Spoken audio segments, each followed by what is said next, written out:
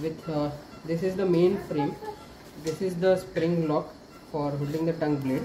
These are the springs which can hold the sutures and help in retracting the palatine flaps. This is the tongue blade.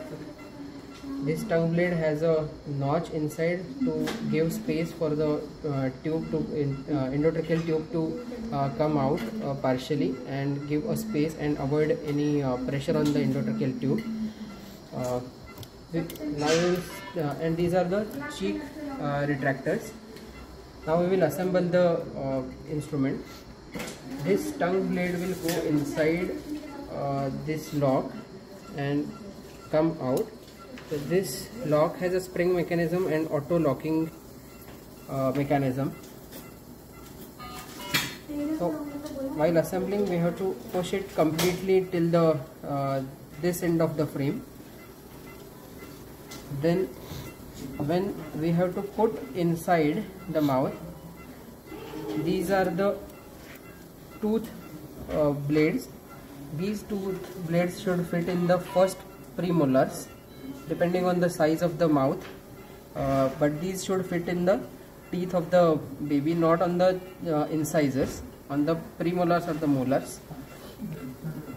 After bringing into the center, we put the frame inside the mouth and gradually retract, keeping the tongue in the center and the tube in the center. Gradually retract the blade so that we open the mouth. So this much it should open depending on the mouth size. So this will give a clear view of the palate till the oropharynx. And then to retract the cheeks, we insert the cheek blades.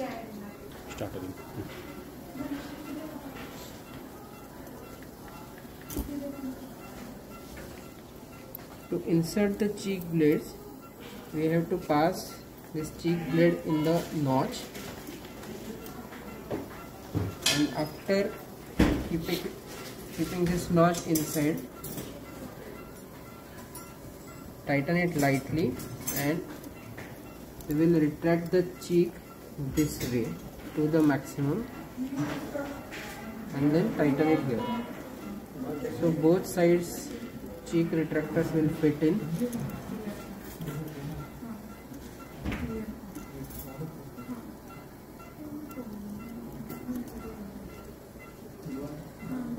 Like this. So this should be the final assembly.